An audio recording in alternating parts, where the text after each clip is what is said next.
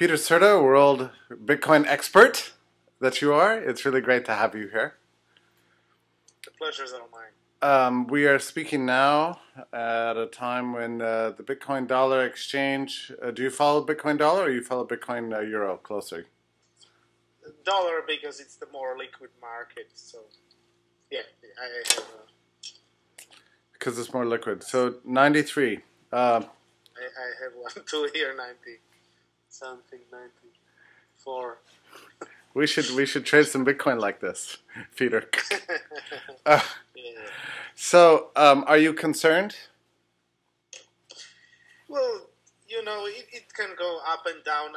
I think that we can expect high fluctuations until it reaches much level high of liquidity. So I wouldn't worry about it too much. It can go up or down. If it goes down, say it goes down to $50 over the next week, which could happen, right? Yeah, sure.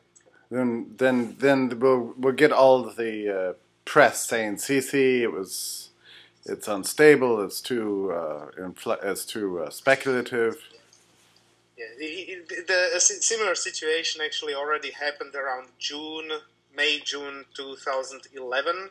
It grew from like $1 or $2 per Bitcoin to like 30 within 5 weeks, and then it dropped and kept dropping for another 5 months. And in the media, they always say it was a bubble and it's the end and so on. But that was 1.5 years ago, and now it's back up. But the thing is, what I always like to say is that the price is irrelevant. That's a bit of exaggeration, but the point is that the variable you should be looking at is liquidity and not price. I'm actually doing liquidity calculations. I did some of them for my thesis. I'm continuing to do that now. And here, while I haven't seen an improvement in the relative, when I view it from the point of view of relative slope, it's more or less the same all the time, which means that if it's not significant or inherently less stable than it was before. What about? And of course, there are plenty of other things happening, like the Cyprus things, all the new businesses being announced, and so on. So that's different now. Yeah, and how much of the new run-up is actually due to this instability in Europe? The conventional wisdom now is that is the main driving force behind the current price, but you don't see evidence of that? Yeah, well, it's really difficult to say. One of the conclusions I made in my thesis is that there is a strong correlation between what I call visibility, that's the search, how often people search for Bitcoin in Google search, and the price. And while I haven't reevaluated that metric now, I have a Google alert that it notifies me if there are news articles or something about Bitcoin every day. And when it was kind of slowing down, I got like 1 or 2 per day, and now I get like 10 per day. So there's a media hubbub happening, but which direction the influence goes, that's at least in my research, I haven't resolved that. There are other researches. One of them claims that that whatever is happening in the media, like the internet, and that's influencing the price. Would you follow volume, trade volume? I don't follow that metric, no. And what about velocity? I mean, is there any way to measure that? Yeah, I have a suggestion based on the accumulated Bitcoin days destroyed, but I haven't recalculated that since November, because it depends on the production rate of Bitcoins, and that halved in November. And in order to continue calculating it correctly, I would need to update the algorithm to cater for this change in production rate. And so far, I have been too lazy to do that. So yeah. I don't know the result, unfortunately. Do you see evidence that the rate of Bitcoin creation is gradually slowing? Well, the of course we know from because we see the data that it halved at the end of November. This is actually a funny thing because Bitcoin kind of seems to have created a following and like a counterculture with its own myths and ceremonies. Like when there was a halving, when the halving occurred, there were Bitcoin halving parties all over the world. So it's actually funny that when you have QE, like an increase in the production, then it's the bankers that celebrate, and when the Bitcoin rate halves, it's the little guys that celebrate. Yeah. Now, am I right that half of all the Bitcoins that will ever be created have already been created? Yeah, that was what happened in That's what you mean by half. November. Yeah. I see. Okay, so that was news to me. I only found that out actually just a few minutes ago. In fact, Peter, I have to tell you something that I've been thinking, like a lot of people, you think about this topic a lot, for a long time, but only in researching an article for the Freeman that's coming out on Monday did I happen upon what for me was the critical turning point in understanding Bitcoin. And it relates to the limits on the double usage, the built-in constraints within the software itself to radically scarcify Bitcoin, not just in its overall number of coins that can be mined, but in a very strict association between Bitcoin and I guess the public or the private address. I don't know which one it is, the public key or the private key. Of the particular coin in question. In other words, the assignment of property titles that impressed me the most. That's a point I didn't entirely understand before, and it's very relevant from the point of view of monetary theory. Yeah. Basically, it's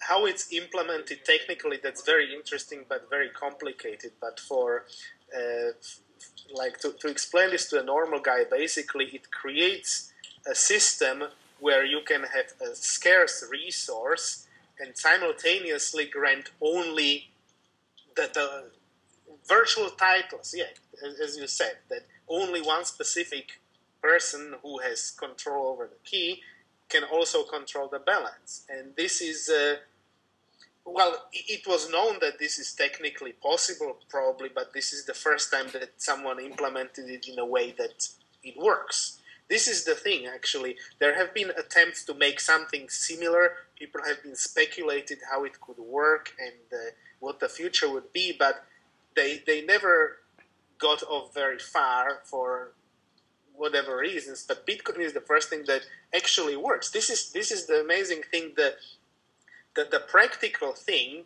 the workability that precedes our theory and understanding of all these things.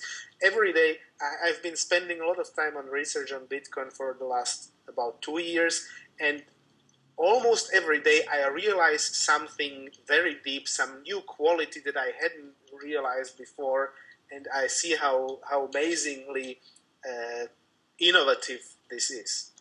Yeah, so, but yes, as I understand it, there was one currency that actually achieved this problem of property titles before, and that was e-gold. But the problem with e-gold is that it was centrally controlled. Yeah. Whereas this is peer-to-peer controlled. This was one of the innovations that Bitcoin produced to allow this scarcity to work without central control. Right. So, Peter, just to review this for my own purposes here, I think this actually is what accounts for a natural kind of skepticism that people have towards Bitcoin. Because when we think of digital media or the internet or code, the critical feature of this type of commodity is its reproducibility. That's Yeah. it, and so it's the infinite scalability of digital media. I mean, the fact that I can have a picture on my computer, I send it to you, and I don't send you what I have. Rather, I send you a copy of it, but it's exactly the same. And computer code has this infinite scalability, this reproducibility, and I've written so much about this, and and I've argued that this is why, digital economics is so wonderful and holds out. Everything's a non-scarce good, and I think that for me personally, this is probably what was in the back of my mind bugging me about Bitcoin. I'm sorry, I lost you for a second. Can you repeat? What I mean is that maybe for me in the back of my mind, this was what was bugging me about Bitcoin. And I only just discovered that just how secure this relationship is between the coin and its owner. An owner. Yeah. So the point is that this ledger is publicly distributed, and it's constantly being updated.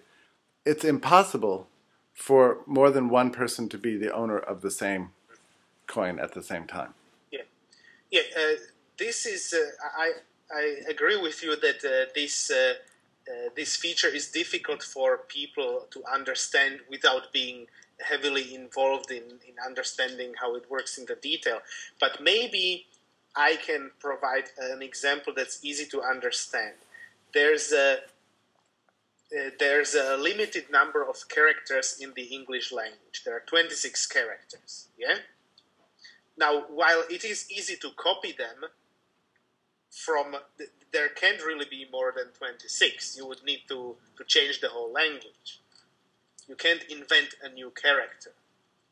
So this is not a full analogy, but at least it makes it clear that there are possible ways to create scarcity on the protocol level. Merely because you can copy something, that you can still view it as the same thing rather than a copy. This is now it gets a bit difficult to understand, but my just 26 characters language can't be changed, or right. Can't be changed without everybody agreeing to it.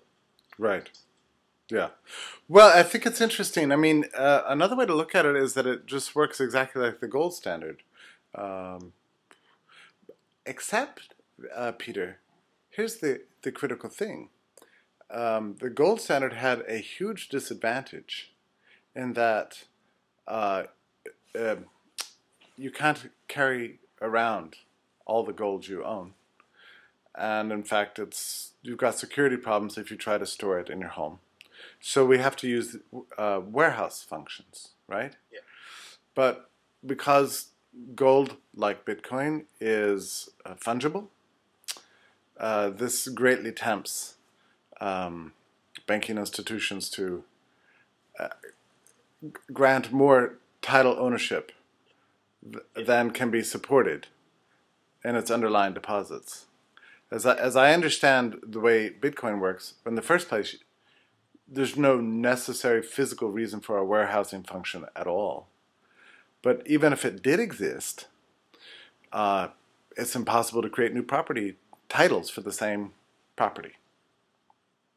Yeah, this is something very interesting, and you are right. You actually put it very well, that there's no need for the function that historically was deposit banking if you're using Bitcoin as money. Now, how this will work out in the long run, this is an empirical issue, so we can't 100% be sure that it won't happen similarly or not. But at least we can now grasp that there is no necessity that this happens with Bitcoin. With gold, obviously, as long as you want to use it over the internet or use it in a paper form, or just you don't want to store all your gold in your house, this would be simply a natural evolution. Now, let's avoid the issue whether that's a legal problem, but from economic point of view, you would expect some fractional reserve banking and the expansion of credit to evolve with a gold standard. But with Bitcoin, even if there are no legal restrictions, even if we think that this is actually beneficial from economic point of view, like the free banking branch of the Austrian school, for example, it's still there is still the most likely what most likely would happen is that there's no credit expansion basically. Well, it's physically impossible with Bitcoin. Well, you can create more than too many claims on Bitcoin. But the thing is, will these be treated as equivalent to Bitcoin? I see. Most likely they won't. We can't be sure. Right. But I think that most likely they won't. So Peter, and I hope we're not just completely talking over people's heads here, but let's just explore this one step further. So every Bitcoin has an owner, and there's no getting around that. That's it. If you borrow my Bitcoin, then basically we have to decide: are you the owner or am I the owner? That's it. And you can maybe establish contracts so that later, under certain conditions, you could be paid in greater Bitcoin later as a kind of an investment vehicle. But that contract itself is not money. It may or may not work as a money substitute, right? Yes, exactly. That's my point. Right. Because with gold, if you create a credit instrument, it might happen if you loan somebody money and create an IOU. We can't be sure that someone will accept it as a medium of exchange and it will start circulating. Right. But with Bitcoin, it's unlikely that something like this would happen because there's no need to decrease transaction costs over the gold coins. But Peter, let's say that they're developed a secondary market for Bitcoin bonds or loan obligations. Okay, let's just say that this is true, and they circulate in financial markets like mortgage-backed securities, for example. Yeah. My point is that even if this market becomes gigantic, it's still a purely financial, speculative market that doesn't have, as far as I understand, any effect on the underlying supply of real money. Yeah. I spent a lot of time dealing with this topic, and I think it gets a bit fuzzy, but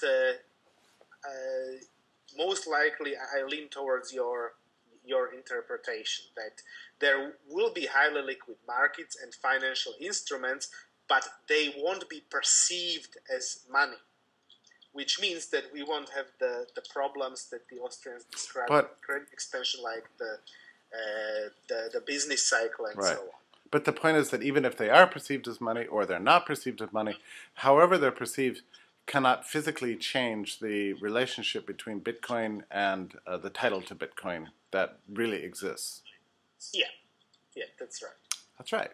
So, I mean, one of the problems with fiat money is that it discredits things like, credit markets. I mean, like, it's hard to tell what's speculation and what's property titles, in the modern monetary economy. Yeah, I haven't thought about this, but I would say you're right, Yeah. So with Bitcoin, there's absolutely no confusion. And what's funny about this is that, as we know from the research of Jesus Huerta de Soto, that this confusion between a loan and a bailment, right, came about because of court decisions in the late Middle Ages or in the Renaissance period or whatever. But no court decision can ever change the code structure of the Bitcoin. Yeah. So that's because this is also. I think that most people, they don't even distinguish between the monetary base and the money substitutes in their own personal lives. But whether this is due to legal proceedings or not, I don't think that very important. I think that even if there was a court proceeding to the contrary in the Bitcoin world, that still doesn't automatically mean that people will will stop perceiving this disconnect between the Bitcoin itself and the credit denominated in Bitcoin. Right, but the ledger is their phones won't accept it. If I send you Bitcoins on your phone, right. You will accept Bitcoins. If I send you a credit instrument, you won't see anything. Right. That's right. I mean, either I am the owner or you are the owner, and this is constantly kept up in the ledger. And if if anything ever should go wrong in the ledger, what happens then? Well, this is the ledger is actually covered with a very smart idea. If something goes wrong with the ledger, then you will have a fork, which means that there will be kind of two ledgers existing in parallel, or more than two ledgers. A fork, F-O-R-K. Yeah. Mm-hmm. And basically, there could be communications problems, there could be technical difficulties. There was one about 3 weeks ago. And this creates a bit of unclarity of who owns what. But in the worst case, there are two options. Either both of those will survive and people will there will be two different Bitcoin types, or one of them will simply die out. So this is a funny thing. This kind of, in many cases, is automatically resolves all these issues. If there are problems, you suddenly have either two choices, or one of the choices will automatically vanish. I was online when this fork happened 3 weeks ago and watched it in real time. And I think the dollar Bitcoin price was 48. Then the fork emerged. Maybe it fell as low as 32. Yeah.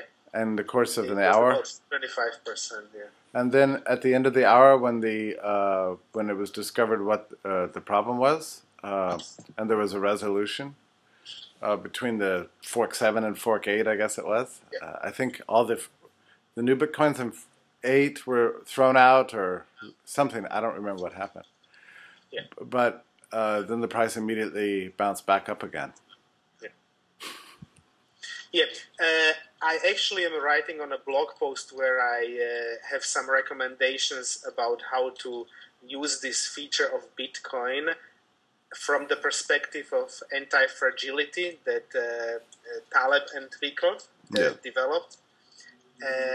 And I have some recommendations about how to combine those two approaches so that Bitcoin can become anti-fragile. If there are problems like this, it will in the end become stronger rather than it will just try to stay the same. Well, and I think, part of it's important to remember, isn't it, that we're still in the very early stages here. Yeah. So, and in fact, I think am I right that within the first 18 months of Bitcoin's existence, we're talking about something invented, basically, first went online November 1st, something like that, in 2008, right? So within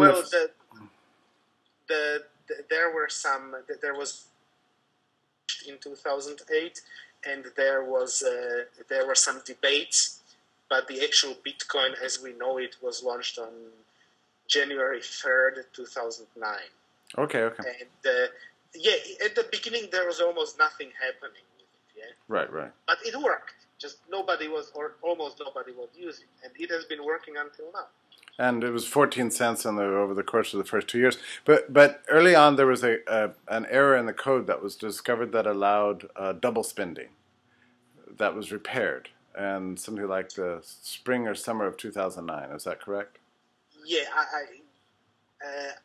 If I think about the same thing as you, there was some technical problem that it was a technical glitch basically, and if the glitch would have continued, it would have prevented Bitcoin from working correctly. So they had to fix the code and then create a new fork back to the time where it broke, and then wait until the new one overtook the old one. So this is not the first time that it happened 3 weeks ago. Yeah. But it actually shows a very interesting thing, because if it didn't fork, then it would just die, and that would be the end. So this is a way of kind of compensating against uncertainty. In the United States, we have a big movement calling for the Federal Reserve to be audited. Do you know about this? Yeah, I follow Ron Paul from time to time. Right. So there's be no reason for audit Bitcoin movement because it's audited every single transaction. Yeah, it's public. The information that you would need to audit, it's publicly available. Anyone can verify it. And in fact, there are tens of thousands of computers verifying this all the time, all over the world. And what about a board of governors? Oh, yeah. This is perhaps a bit difficult to understand, but maybe if I make an analogy of language. There's no one in charge of the English language. But there are like specialists, maybe linguists who do some research. There are dictionaries being published and so on. And these like provide hints to people what's the proper thing. Often even you have different types of cultures that develop their own slangs and so on. So it's similar with Bitcoin, except here the adherence to one standard needs to be a bit more strict. And but there is no one who can make these kind of decisions, because everybody needs to. If there's a decision to be made, everybody has to make this decision. Right. You can go with a guy A, you can go with guy B, but no one can tell you, okay, now you've been following me, now you continue to follow. Right, and the how would you say, the Bitcoin community, the developer community, right? Yeah. They're not doing like the Federal Reserve is doing and deciding how many Bitcoins to create. This is something that is decentralized also. Well, it's the amount that's being produced that's still following the same rules that were set up by Satoshi Nakamoto, who developed this, and they haven't been changed. And based on my personal impression, whenever there is a suggestion by whomever to change this thing, there's a lot of criticism, and people are calling it theft, for example, and so on. So I don't think it's likely that anybody would accept a change like this unless there were some real technical problems, like it was about to die or something. But from the point of view of economic analysis, I don't think there's a reason to change anything in this. So I would say that we don't have a reason to change this, and many people tend to do it this way. And even if there was a change like this, most likely you would again have a fork. You would have two different types of Bitcoins, the one that is inflated more and then the one that is inflated less. And everybody can then make a choice which to use. At the beginning, we might see, for example, that those two types of Bitcoins would start trading at a different price. There would be an exchange ratio, and one of them, probably the more inflating one, might also die very quickly. Right. So, what happens when Bitcoin reaches $10,000? What happens? Well, you will see a lot of media attention, even more than now.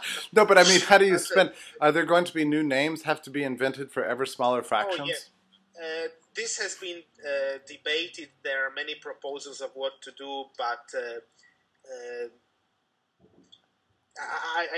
I can't say, because it depends on how people perceive it. There could be, for example, a change that people will start using millibitcoins. That's like 1,000th of a Bitcoin. Or there could be simply different names. Like you have I don't know how much this is in dollars, but you have names like nickel and penny and so on, and so the same thing could happen with Bitcoin. And it could be, let's say, one Bitcoin is $1 million. It doesn't matter, right? It just doesn't matter, because every quantity of Bitcoin, there are going to be 21 million Bitcoins in existence, and that will not be able to be increased at all. But uh, any supply is good for all existing exchanges, right? Yeah. Yeah. Right. So, have you read Rothbard's Mystery of Banking? It's possible. I don't remember. I think I did, but I'm not sure. Well, I do. If I did, then I have I have highlights from it recorded. yeah. Well, I just asked because it seems like Bitcoin is set. It almost serves as a kind of a blueprint for how Bitcoin is working. I mean, that's my sense of it. But okay, I might want to reread that. yeah, I mean, it's very interesting. Well, have we covered everything enough for this interview? This situation in Europe, I suppose it can only get worse, and it seems like many people are looking to Bitcoin as the one safe haven left. Well, we don't know that for sure. There have been claims in media that this is happening, but I have yet to see an actual hard evidence of this happening. Right. Because as a proper scientist, I need to be very, very skeptical, right. and so on. Well, so it's possible that it's happening, but I didn't really have much time to do research in the last 2 weeks. Yeah. So maybe there is data, but we need to be cautious. Yeah. Well, a lot of claims in the media, but you know how it is. You watch the business news too, right? The reporters always seem to know exactly why the stock market went up and why it went down. Yeah. Well, Peter, thanks so much. I hope this can be the first of many calls. So it's good to keep it somewhat short, although not too short, because I hope we can do updates in the future. Sure, I'd be glad to. Thank you so much. Thank you as well.